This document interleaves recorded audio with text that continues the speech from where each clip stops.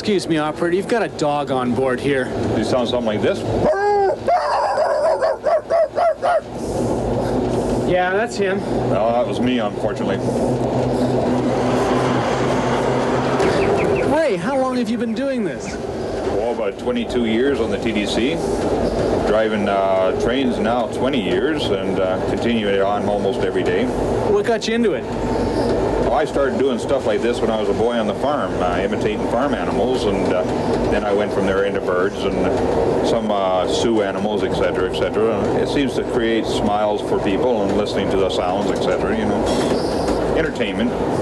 Do people think that the entire barnyard has just gotten on their trolley car? At times, yeah, I guess they do. Especially the young fellows, young children, they just don't know what's going on. You want me to do a chip? Have you ever heard a chimpanzee go?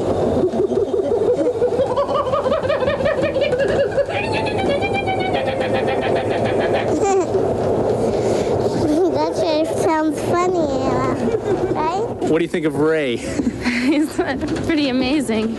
I've heard him before many times. I was on the subway once, and a few of my friends were on the subway, and we were just listening to him. He's got great talent. He's really good. Hello, pretty bird. I want a burger.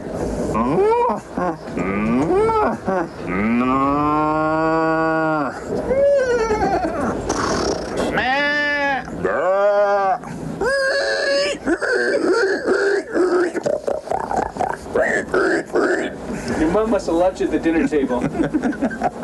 So the next time you think the entire barnyard has got on your TTC car, it could just be Ray and his marvelous mouth.